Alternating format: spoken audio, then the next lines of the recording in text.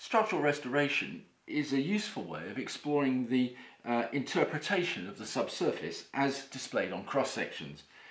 In this particular example, which comes from the foothills of the South American Andes, we can try and restore the thrust structures onto a template. In doing so, we're going to assume that the bed length that we can measure on the cross-section hasn't changed, it's being telescoped, but the bed length itself we can report back from the cross-section onto a restored template. A template that shows the strata horizontal and in its pre-deformed state. So we'll go through the mechanics of how we take information from the cross-section and report it back onto the restored template. So let's see how we go about doing that. So this is our cross-section with a series of thrusts climbing through the stratigraphic units from a basal detachment, and then things getting deeper over on this left-hand side. And what we're going to do is to restore this cross-section onto a template which shows the stratigraphy with its thicknesses as shown on here, but laid out horizontally.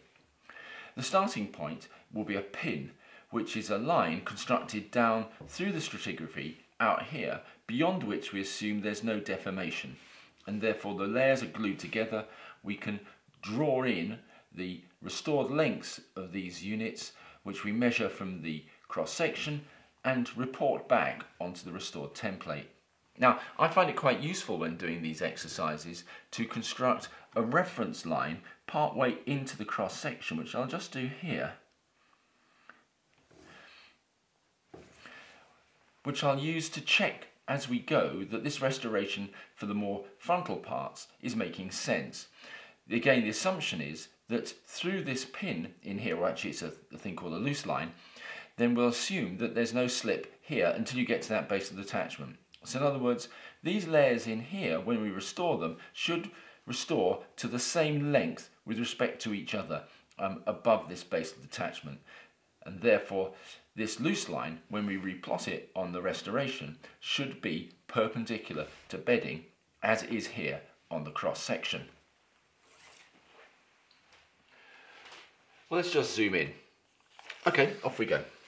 I'm going to mark first of all on a piece of paper the position of the pin on here, and I'm going to make some measurements along the top of the green. There's our first thrust pick, and now we return to the hanging wall and continue making the same measurements along the top of the green to here. There's the next thrust. There, again back into the hanging wall, hardly any displacement on this structure, and then we keep going along until we get to our loose line. There. So there's our loose line, and we can take these measurements and put them back onto the template. So we line up our pin here with the position there, and we can put the first thrust on there, measuring it in, the second thrust, and there's the position of our loose line.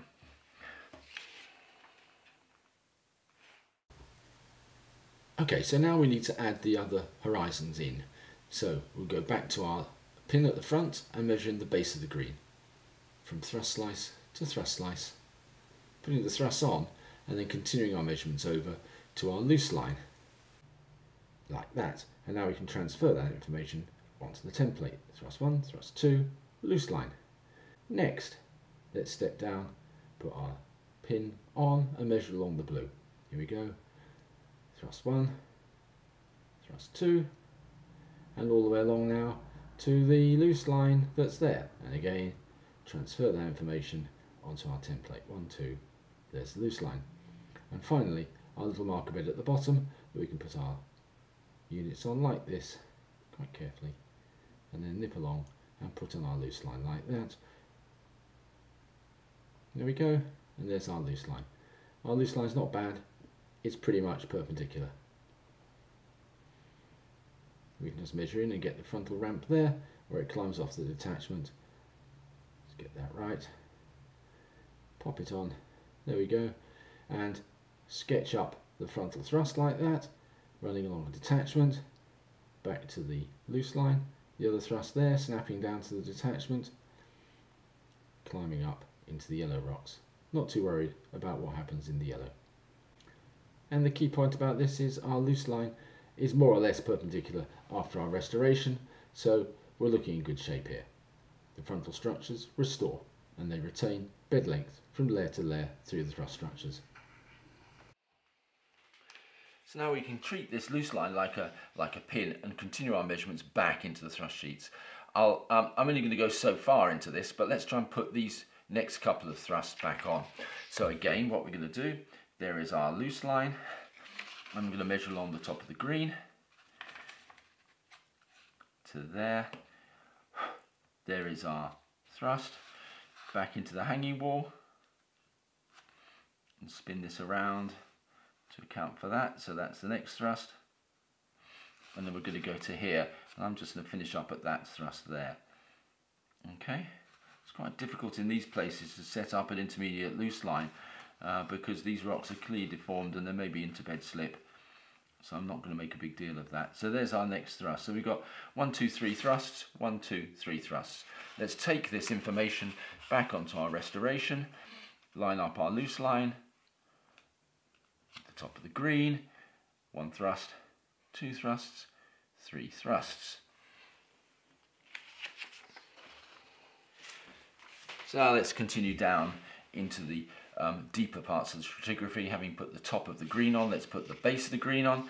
Again, I'll set this up on the piece of paper. That will be my loose line there, which I'll just label L. And now I'm going to run back into the structures using the base of the green as my marker. Thrust 1. Again, waggle this around. You need to be quite careful as you go around these corners. Try and capture the full bed length that we've got there. T. And now the base of the green here. Spin it around. Something like that. To the thrust here. Okay, so now let's pop those on for the base of the green. Line up our loose line. Base of the green. Thrust, thrust, thrust.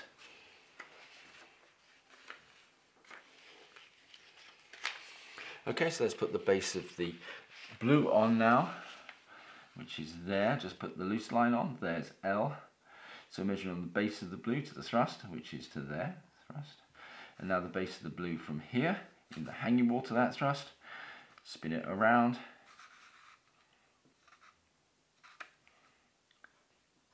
T. And then this one here, all the way around this nice little sin form. Around we go.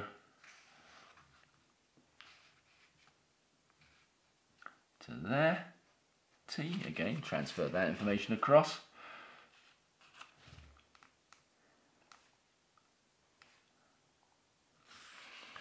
And then finally, we can just do the L, this marker bed here. 1 to here. Spin that around to there. And now the base here, around this sin form, and around to there. T, there's our loose line.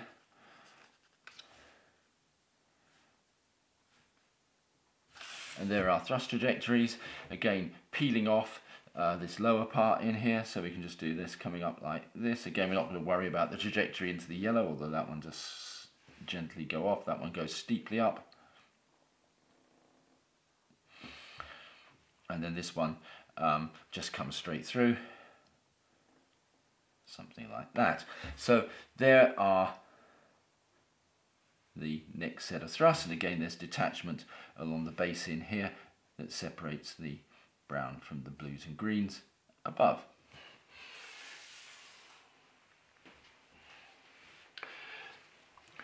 Well, the next thing we need to do is to put these lower rocks on, the brown and the purple, which we can see under this part of the cross section are not involved in the deformation. They're a long panel in the footwall below this basal detachment. And we can see that's how it's growing on our restoration with the thrust detached at the top of the brown units. Well, let's put this ramp in here. So for this, what we'll do is we'll go back to our pin at the front here, and I'm just going to measure in along the base of these brown units to there, and it's a straight line back to where that thrust cuts up there, and that's the base brown. So we can take that information and pop it all the way across here to there. So that's where this thrust climbs up. Okay, so now we can put in the other units just to get some detail on this ramp shape. So I'll pop the pin here, and I'll put in the base of the darker brown unit there, and the top of the darker brown unit. Line it all up carefully there. So these two picks are the base and top of this darker brown unit. Take these across, and here they go. One, and then onto the top of the darker brown unit there, and then eventually that thrust climbs up to then it merge onto this one. So that thrust climbs out of the purple and then goes up into here. So that's the thrust trajectory through here, and we can simply keep going now and put the rest of the structures on in this fashion to see how they transfer displacement from deep, from the purple and brown rocks, up into the blue and green and eventually the yellow as they thrust climb section from over here on the left to right.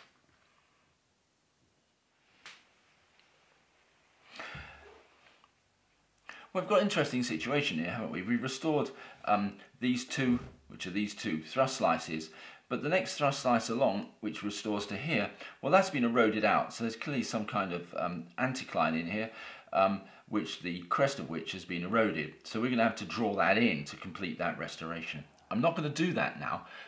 I'm going to move into the deeper part of the section down in here, where the stratigraphy is all shown on the cross section. So we've got a complete interpretation. We don't have to draw anything in. All the decisions are being taken. So let's get another map strip and pop these thrust slices on. So I'm just going to continue putting the base of these brown units on.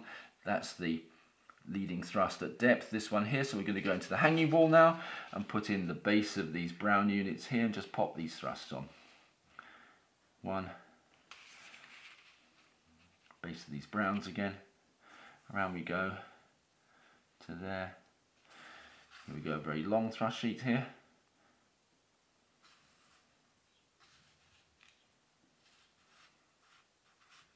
Just make sure we can see it. There we go to there, and then these little ones, this little one here,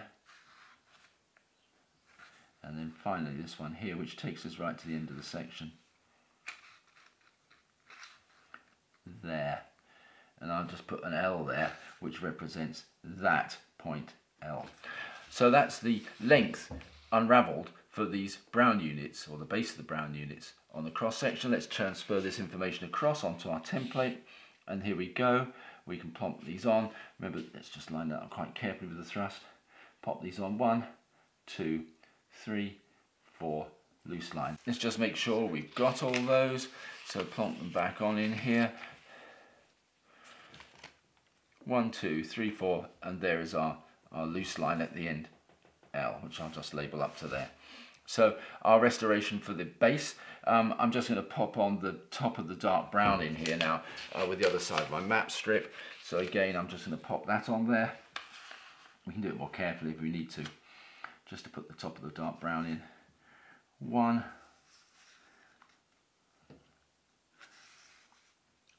2, into the long one now, which is right over here.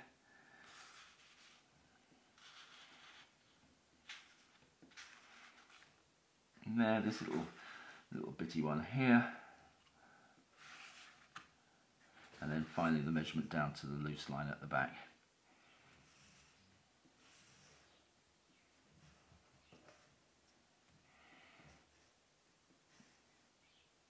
To there. That point. Let's just put that information across top of the dark brown. Here we go. It's quite interesting. Top of the dark brown. 1, 2, 3, 4, and our loose line's right over here. I'm just going to check that, whether we got that right. Yeah, so that's quite interesting. So it looks like there's an issue here, because we've got an extra length at the restoration of the top of the brown, which might mean that that ramp here should be cutting out somewhat earlier, like this, so that the section length is slightly less for this upper sheet because we're generating a loose line that's coming around like that. Meanwhile, we can just join up the thrusts that we have got like this, going down into the lower section.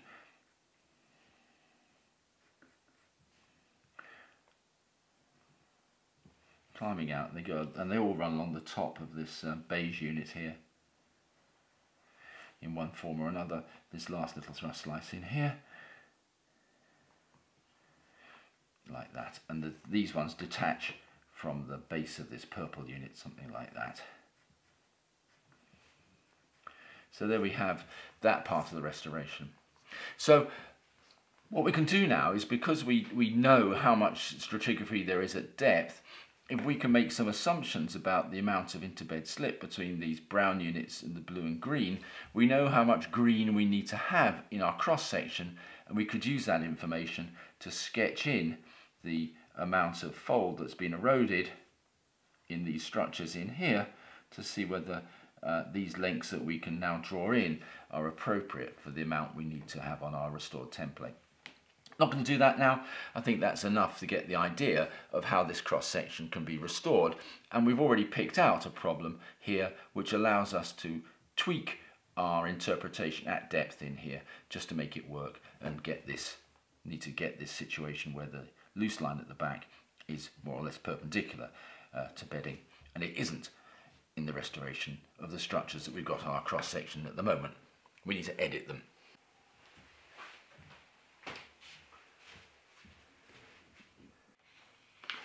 So here's our restoration. We've got the cross section and we've got the stratigraphy laid horizontally, all those thrust sheets put back in place, and we can see the trajectory of thrust climbing up section from a basal detachment, climbing these various ramps and other detachments here, and then eventually climbing an array of other ramps out here. We've used the pin at the front and assumed there was no interbed slip beyond that, so that we could make measurements and transfer them from the cross section to the restoration. And we've checked as we've gone what's going on in the interpretation by constructing an intermediate loose line so that we can resolve any issues that may occur in the more outlying structures before they move further on into this cross section, furthermore towards the hinterland, towards the left. But our section hasn't quite worked. At the end in here, looks like there's some alterations we need to make to some of the geometries at depth. And we haven't finished yet because we still need to infer the geology that's been eroded away to account for this section length of the green horizon by drawing it back in over these eroded fold structures. That's for another day. So that's the basics of the mechanics of restoring a cross section onto an undeformed template using the line length method.